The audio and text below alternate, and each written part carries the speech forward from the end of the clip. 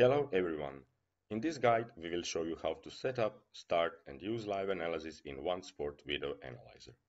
First, in the main menu, click on the Live Analysis button.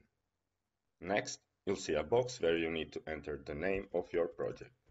This name will be used to save the project in the projects list. In the second box, you have two options to start live analysis: cameras and stream links. To start live analysis with stream links, simply paste the RTSP or M3U8 link into the box. To start live analysis with a camera, click on the arrow and select the desired camera from the drop-down list. After selecting the camera, two additional options will appear.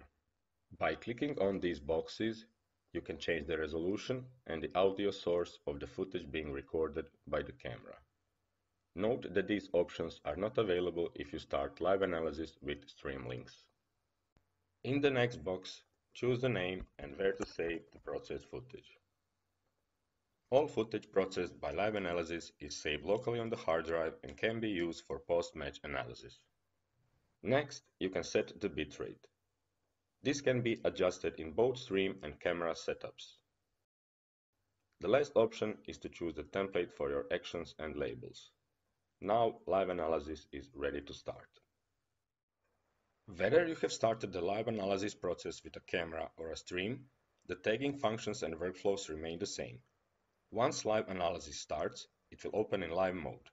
Live footage from the stream or camera is played in the analyzer and at the same time is being saved to a local hard drive.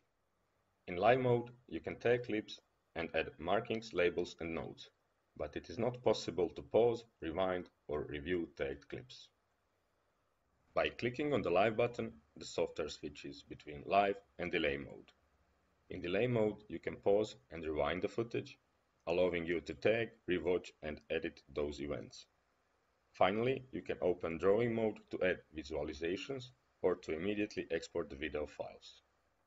At any moment, you can click on presentation mode, which opens a new window with live footage. This ensures you won't miss any crucial moments of the game, whether you are searching, drawing, or exporting clips. To stop live analysis, you must return to the main menu or shut down the software.